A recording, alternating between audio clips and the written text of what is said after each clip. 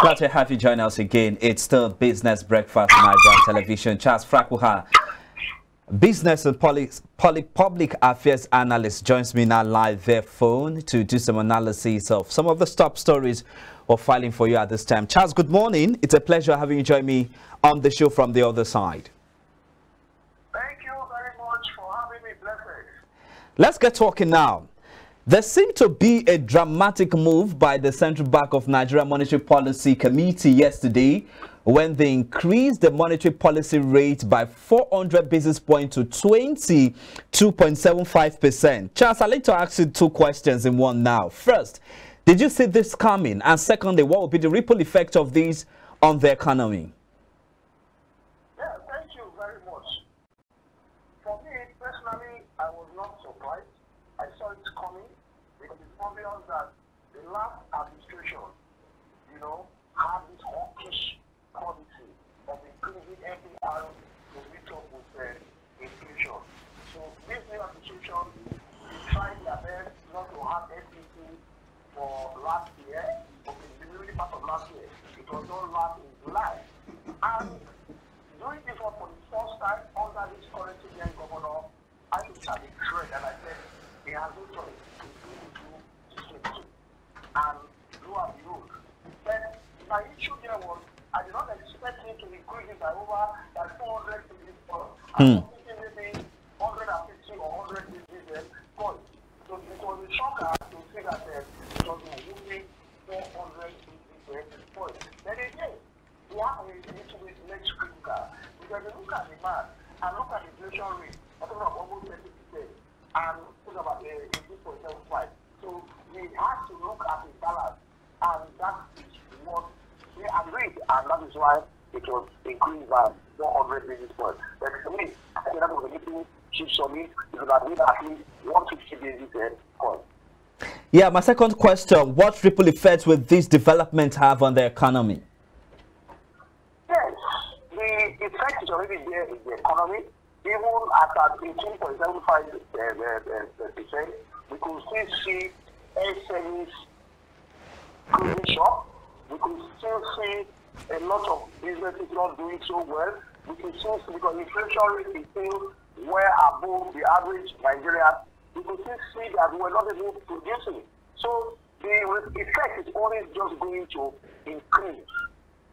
Now, monetarily, we have always said that is the best monetary policy can do. There has to be a synergy between the monetary policy and fiscal policy. The CBN monetary policy will not on its own solve our economic problem. They will take care of price stability, take care of interest rate, and that's what we have just done, looking at the circumstances that is on ground. And for me, I don't really see anything better. The CBN will at this instance now. So the economy will still be what it is. Inflation rate will continue to go as long as we are not matching with fiscal policy. It is not enough for government to just say talking and talking. We want to see action.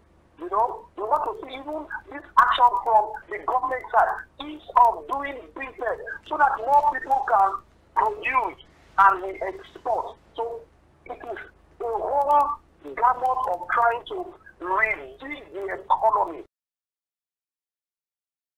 We need to go back to production. We need to see that people are producing. Government need to reduce their expenditure. We just need to do it and see those areas where we have comparative advantage and see how we can give more attention to those areas so that we can export more of this product and begin to earn a lot of money. If not, monetary policy will change all they want to change. Interest rate, CRO, liquidity ratio, and all that. That in itself will not in any way solve the current problem in the economy. Now let me quickly touch on the CRR that you did make mention about. The CBN MPC actually increased it by 45% with the hope to mop up excess naira liquidity outside the vault of the bank. Did you see this really attainable within the short period of time? Yes, if CBN has the data that there is excess liquidity in the market, like excess money supply in the market. Yes. Yes, that's one way to see that, yes, using the CBN, the commercial bank, to say, okay, we will reduce the amount of money you have to be given to the, that is the cash reserve ratio. Increasing it, for me, it is still just going to make, because the banks are not even lending to the real sector, even at that 32.5%. So now what it means now is, for every 100 naira that the bank has, the bank can only loan or give out 55 naira. Like I said, thereby reducing the cash in circulation. Yes, again, it's a monetary policy tool to see how you can reduce money supply in the economy. At the same time, believing that when you reduce money supply, that will also reduce inflation. But the type of inflation we are having today, it is not as a result of too much money chasing fewer goods. It's a result of cost. It is cost push inflation. Nigerians don't even have money. Each year they say because of that waste and means about 30 trillion. That money is in the hands of just few Nigerians. It did not circulate as if they is expecting us to believe. So yes, we want to see that excess liquidity in the system is more up by using that tool. But again, our inflation is as a result of inputs, which is cost push inflation. Let's also touch briefly on before we move away from this particular story now, on the need for the CBN to address critical issues in the country. Now, with an hike in the MPR by 400 basis points now, I'm looking at if this particular move actually suits the reforms and the trajectory the fiscal authorities also moving in tandem to bring about some kind of restoration to the Nigerian economy. What do you have to say concerning this? Well, again, you must look at the economy holistically. You know, yes, I wouldn't say trial and error is what this administration is doing, but if you look at it, the problem for any economic manager or economic manager is how to control interest rates, how to control inflation rates, then of course the exchange rate. These three rates are critical in any economy. And we have been told that there is a relationship. If you manipulate one or you treat with one, it doesn't affect the other one. So it has to be a holistic approach when you are looking at some of the things you want to do concerning the economy. And that is why we have always said that the fiscal environment has to be in line. They have to do their own part.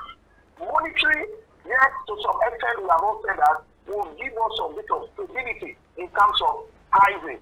But when it comes to the real economy, the fiscal policy has to do its own part. Fiscal, of course, the government, tax of government, spending of government, making the business environment friendly. These are all part of the fiscal committee, fiscal environment that the government has to play that part. Depending and just believing that Cardoso and his team perform magic is not going to work. Charles, you agree with me that the president during the electioneering period did make mention of the fact that he is not a supporter of interest rate hike, and then again is looking at the situation whereby interest rates can actually come down so that business, so that it can have, support business operation and also bring about some sense of ease of doing business in Nigeria.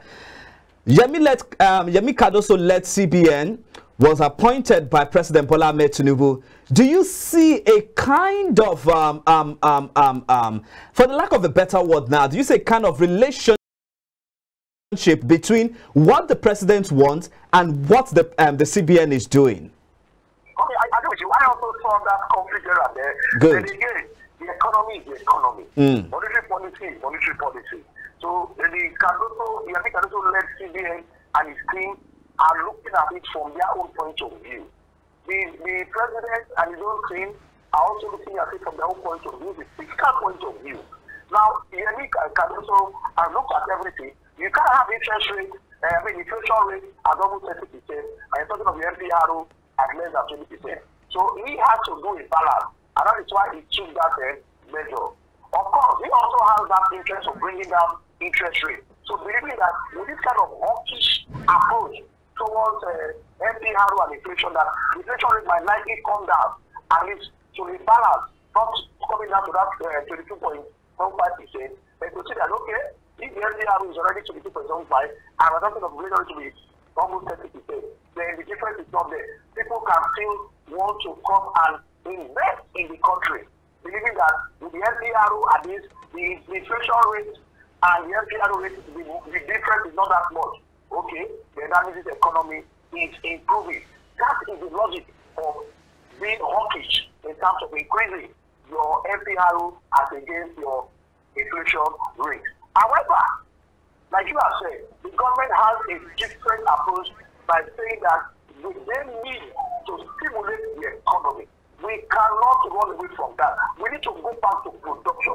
We need to create an environment for businesses to strive. And like you have said, one is to ensure that cost of funds is reduced. But with this increase in MPRO, you can see that immediately you are increasing cost of funds. So there is already a conflict between what the government wants and what CBN is doing. So that is why they need to really come together, look at it critically, and see how they can create a balance. It's all about balancing. There's no right or wrong answer in this issue now. The economy has to be looked in the holistic form.